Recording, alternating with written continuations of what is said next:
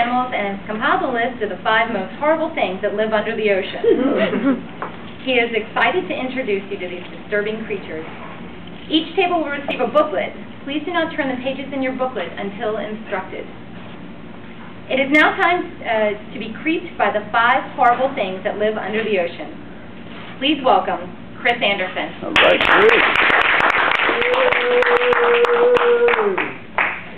Mr. Ghostmaster,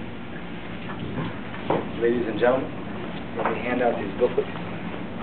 One per table.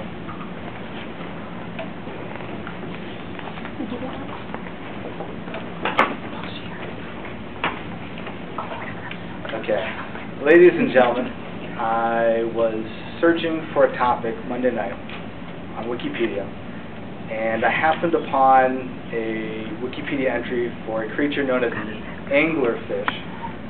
And the entry, specifically the anglerfish's mating habits, were so disturbing that it prompted me to research the anglerfish, prepare a presentation, and I've compiled a list of the 5 most horrible things under the sea that you've never heard about. I've organized them from least disturbing to most disturbing, finishing with the anglerfish, which is the most disturbing. My goal is to inform you of 5 creatures you haven't heard about, and with the anglerfish, my goal is to disturb them. Okay, please do not turn the pages until I've introduced the next creature. The first creature and least disturbing is the blobfish. It isn't dangerous. It's not horrible. That's not the quite word to use. It's probably the ugliest creature under the sea. Please turn the page and see the blobfish. Okay. It lives deep under the ocean. You have no risk of actually stepping on this or seeing this day to day. It's not only called a blobfish, it kind of acts like a blob. It is less dense than water, so it means it floats upon the ocean floor. And it's really lazy, and it basically just kind of opens its mouth and prays that food floats into its mouth. That is the blobfish. Please don't turn the page yet. The next creature, I have to introduce it. Who here has been suctioned by a leech in their life? It's had a leech on them, anyone? I have. Okay, good. Well, this isn't a leech per se. It's a fish that has teeth and it sucks blood, and it's about the size of a garden snake. Please turn the page. This horrible creature is the lamprey. It's basically a bloodthirsty tube with teeth on it. And it's a problem. It lives in the Great Lakes. It's a problem because once it sucks onto the fish, it's so big, it sucks out so much blood, actually it just kills the fish. It drains it whole. And the next creature is much worse than the lamprey. The next creature, it's like the lamprey in that it's a leech, it's ugly, it looks like a leech. But it's much worse than that for 2 reasons. And it's one of the ugliest things you'll ever see. Please turn to the page. This next creature is the hagfish. And as you can see, it's very ugly. It's like this big tube. And it's especially disgusting for 2 reasons. First reason is its defense mechanism.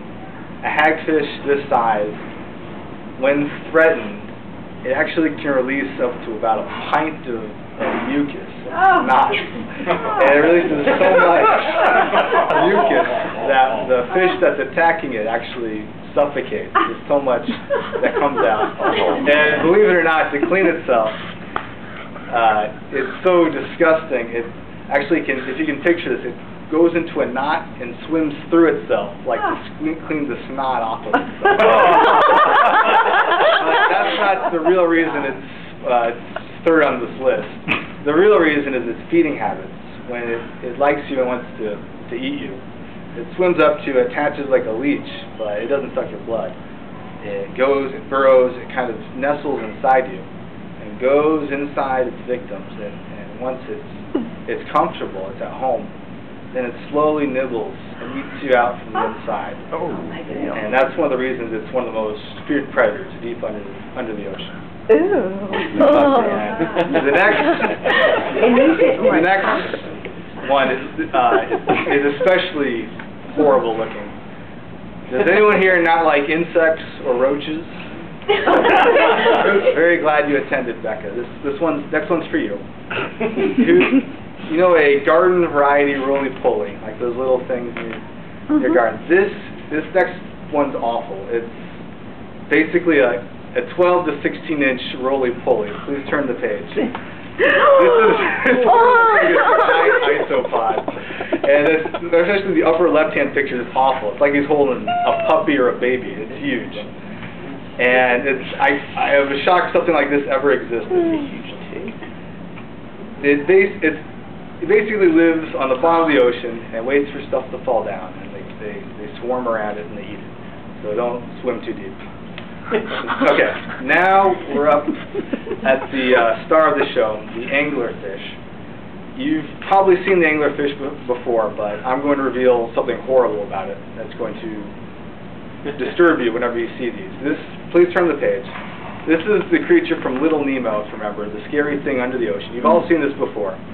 It has little lights, and it lures fish close and eats it. Now, what you did not know about the angler is its horrible, horrible mating habit. It's unique in nature in that the female is much larger than the male. This is a female, about this big. The males are these wimpy little guppy fishes. And when they mate, the male latches onto the female, the side of the female. And not only are they physically weak, you could say they're emotionally needy, because they cling on. They never let go, and it gets worse. The female actually grows and grows and grows, and so the male is then now half inside the female, half outside, and they actually intertwine their bodies so that the male is literally an appendage of the female. So all of the men she's mated with are these like fins sticking out of her. And that is why the angler is the most horrible fish. I hope I have enlightened you to 5 new creatures. And with the anglerfish, I hope I have disturbed you. Right.